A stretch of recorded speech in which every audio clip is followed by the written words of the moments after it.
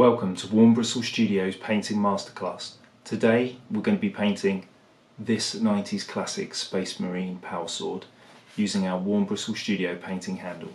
Let's get to it.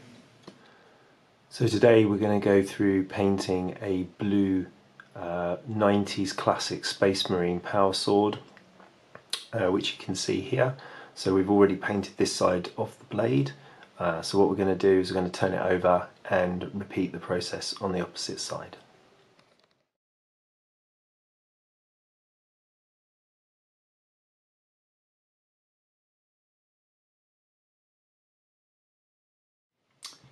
Okay, so to start we're just going to paint the blade in Sotek green. So we're just going to cover the blade, nice thin coats, just trying to keep the brush moving nice and smooth. And once we've done one coat, we will let that dry, and then we might repeat those coats 2 or 3 times just to get a nice even layer. So we're just applying our first highlight to the power sword with Temple Guard Blue. You can see here that I've got my Warm Bristle Studio handle. I can grip quite comfortably around the handle. We can move the blade down at a side angle like so. And we're just going to apply this checkered pattern to the blade with the Temple Guard Blue. So we're just going to block in some areas where we want some of that Temple Guard Blue highlight to be. So it doesn't have to be super neat, but try and keep things as neat as you can. So we've got our check pattern marked out now with our Temple Guard Blue. So what we're going to do now is just blend those 2 layers together. So we're going to take a 50-50 mix of Temple Guard Blue and Sotek green, and then we're going to do what I would describe almost as like a feathering technique. So what we're going to do here, so hopefully you can see nicely on the camera, I'm going to get the tip of the brush and I'm just going to drag the paint across the transition like so, and this will just start to blend those layers together.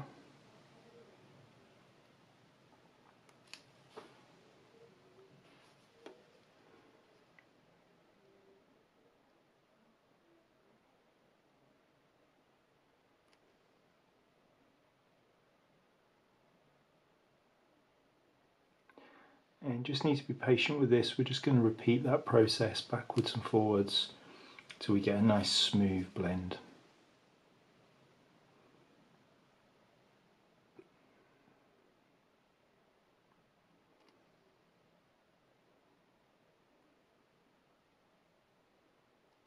So we've just blended those layers using that kind of feathering technique that I described. So just a bit of back and forth between the Temple Guard Blue and the Sotek green, and it's started to look quite smooth now. But what we're going to do is just add a little bit of glazing with the Temple Guard Blue. So with the glazing you need to mix roughly 1 part paint to 2 parts water, 1 part medium, so you have a very thin, very semi-translucent paint. So you can see here it's almost like water type consistency, and the great thing about our Warm Bristle Studio handle is that we can position the blade at that angle, keep a nice comfortable hold, and then we can sweep sideways towards the blend. So you always want to start at the darker area and then sweep towards the brighter area. So we're just going to do some of those nice glazes going up to those brighter areas. And you want to be really patient with this. You're going to do this, let it dry, and then maybe repeat this process several times just to get a nice kind of smooth blend and transition. Okay, so we've just done those few layers of glazing, and the blade is looking quite smooth now. So what we're going to do is we're just going to go through the next highlight, and for this we're just going to go straight to glazing, and we're going to use a mixture 50-50 of Bear-Off Blue and Temple Guard Blue. So we're going to start a little bit closer in towards the brighter area, but again, similar principles. We're just going to sweep to that bright spot. So you start in the darker area and sweep towards the brighter area. So we're just going to keep repeating that process.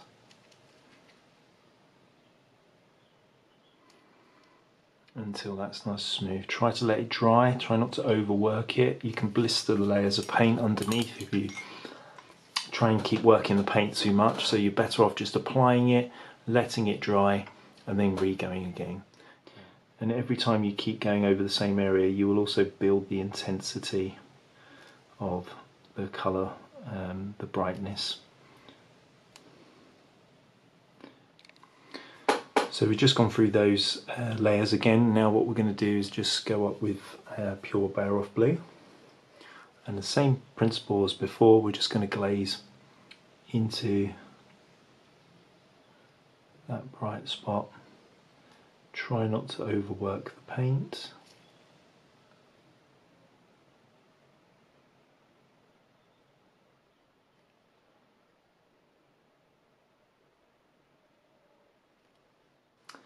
Okay, so you can see those layers now are starting to build up quite nicely. It's looking quite smooth. So what we're going to do now is just add a little bit of ivory with the Bear Off Blue. Probably about 75% Bear Off Blue, 25% ivory. Again, we're going to make that up to a nice glaze consistency. And then we're just going to sweep up to those brightest points. So I tend to find as you get brighter, it's even more important to keep the paint quite nice and thin. So again, just got that nice comfortable grip on the handle. Got it turned nicely at that 90-degree angle so we can get those nice brush strokes. So again, just going to go towards the brightest points. Try not to overwork it. Again, don't panic if it doesn't look how you want it at the first pass. You need to kind of slowly build this up and get the blends right. So best just to leave that to dry now, and then we'll come back and just neaten it up and keep going over the glazes. Be patient, just keep glazing it and it'll eventually start to smooth out. So you can see there we've just blended out those brighter highlights, and we're starting to get that really nice contrast now on the sword, which is what we want with that kind of non-metallic metal type effect, but also with this blue power sword. So what we're going to do now is just go a little bit brighter, so just a touch more ivory. So I'm just going to add a little bit more brighter ivory just right towards the end. Again, just that glaze consistency, and just gently glazing into the center here just to build a little intensity. Again, got a nice comfortable hand grip with the handle, and hopefully you can see that nicely. So you can see that those blends now look quite nice. So what we're going to do is just try and boost the contrast a little bit by glazing a little bit of a darker colour into the shadow. So for this we're using Stegeddon Scale Green, and what we're going to do is start from the slightly, not quite right in the centre of the white, but kind of where you get to the mid-tones, and then we're going to glaze from there into the darker area. So always glazing towards the darkest point, and the same underneath, and you can already see that that's boosted the contrast.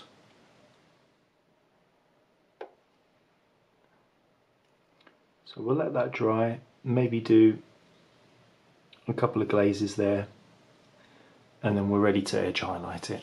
Okay, so we just glazed in some of those darker tones into the shadows, and we've got a really nice contrast now on the blue power sword. So what we're going to do now is just go through to edge highlight everything. When you're edge highlighting, you don't want to go straight for a really bright colour. The temptation is just to go straight with white, and it's really difficult to get a nice clean crisp edge. So what we want to do is start with the mid-tone colour, so in this case it's going to be Temple Guard Blue, and we're going to do all our edge highlighting with that, and then we're going to slowly build that up with Bear Off Blue, and then to Bear Off Blue with a bit of ivory. So again, great thing about our Warm Bristle Studio handle is again we can just tilt this into the position that we want, keeping a really nice comfortable grip on the handle, and then we can do our edge highlighting across the top of the blade. So here we want a small amount of paint on the brush. We don't want the paint watered down at all. We actually want quite a thick consistency when we're doing edge highlighting, because it'll make it a bit easier to do. And then we're just going to, at about a 45-degree angle, just run the side of the brush down the edge, trying to keep nice even pressure. So nice edge done there, and we might repeat over that a few times. So we're going to flip our handle round so we've got the blade in the opposite direction, but again got a nice comfortable grip on our painting handle, and then we can do the top edge of the blade here.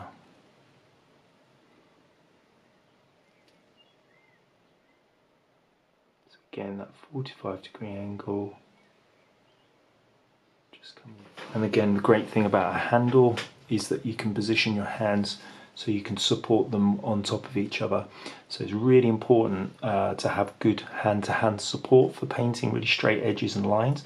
If your hands are separated like this, it makes it very difficult to paint precisely. When you can keep your hands together, it makes the process a lot easier for painting straight lines. So we're just going to start in the bottom area, and we're just going to draw down that centre line.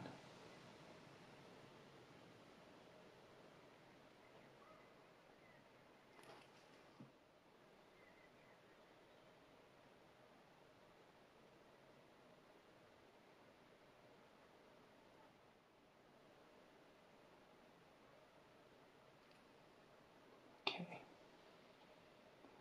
So this just gives us a little bit of a line to follow when we go back with a brighter colour. So we're just going to get our Bear Off Blue and just go through the same process. So we're going to position our handle so that we can do nice crisp edge highlights, and just 45 degrees running across the edge of the blade there. Trying to keep nice even pressure. And then we're going to turn it around so we can edge highlight the other edge of the blade.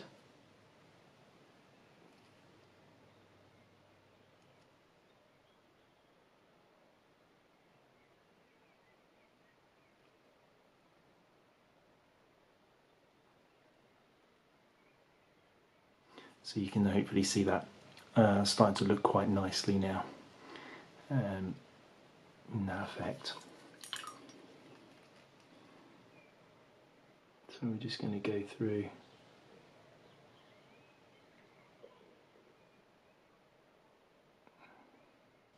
okay, and there you have it, a blue 90s classic power sword for Space Marine. I hope you've enjoyed the video. If you have, please leave a like.